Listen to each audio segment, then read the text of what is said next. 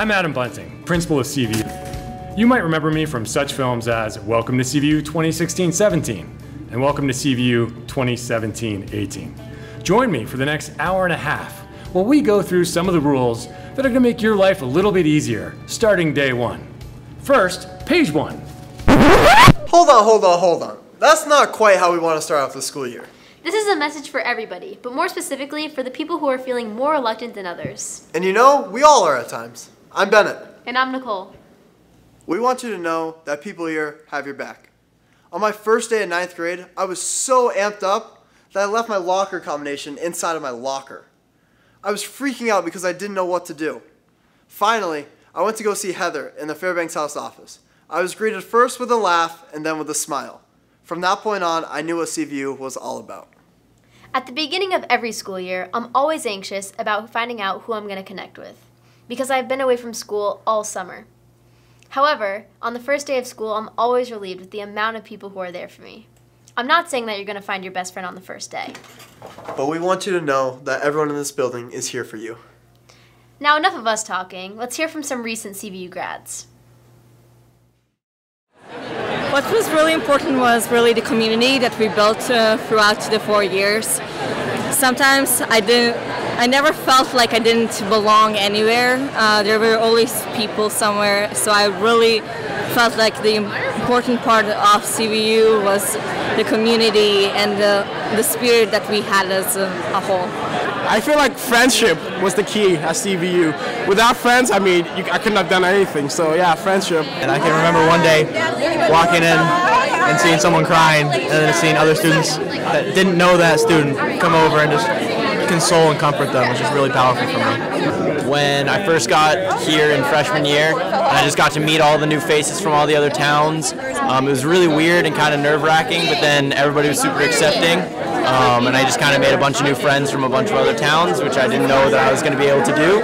And then I've stuck with them for the past 4 years, and it's been a lot of fun. This year I played Ultimate Frisbee, and I think that was one of the best communities I've ever been a part of, and it really was one of the best athletic experiences I've ever had. Doing well in school is really great, but being a part of the extracurriculars I think is a really important part of high school, so that was awesome for me. I wish I had done it all 4 years. Okay, something that was important to me was having advisory every day and having that group to look forward to seeing. I really value all the really good relationships that CVU has and just the community itself. Nexus, definitely Nexus. I had the opportunity to do so many internships and research apprenticeships and getting out and actually doing things hands-on and studying things that really interested me. So my experience at CVU would have been not at all as rich as it was if it weren't for my time in Nexus. What was important to me was gaining the confidence that I did in the last year, all the years before, and coming into my own a little bit more. We're super excited to spend this upcoming school year with you. No matter how you're feeling about this year, just know it's going to be great.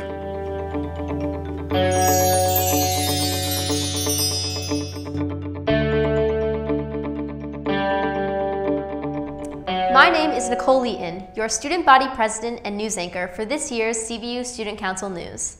I hope you enjoyed our Welcome to CVU video. Welcome back, CVU. Since this is the first newscast of the year, let me explain what it's about. Every other week, I will update you on school events, announcements, and highlights that affect the CVU community. For example, you'll hear about upcoming sporting events, theater performances, and important dates. Speaking of important dates, CVU at a Glance is this Thursday night, September 13th, from 6:30 to 8:30. It's a great way for your family to get to know your teachers and get an inside scoop on what you're actually doing in school. 9th and 11th graders, listen up. The class representative elections are coming up, so if you're planning on running, make sure the form is completed and handed in to Miss Riley in Snelling by 3 o'clock on Monday, September 17th. 9th graders, your election is Tuesday, September 18th during advisory, and 11th graders, yours is Thursday the 20th during advisory as well. This is not only a great way to be a part of student council, it's an opportunity to see a different perspective of the school.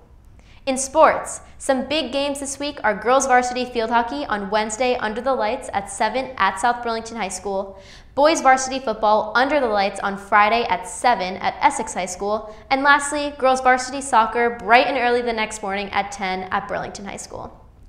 Come support your teams in the stands and make sure to follow CVU Hypox on Instagram to stay tuned on the spirits for the games. That's all for this week, and as always, we'd love to get ideas from you, so feel free to email us at cvustudentcouncil@cvsdbt.org or talk to a class rep. I'm Nicole Leeton, and I'll see you in a few, CVU.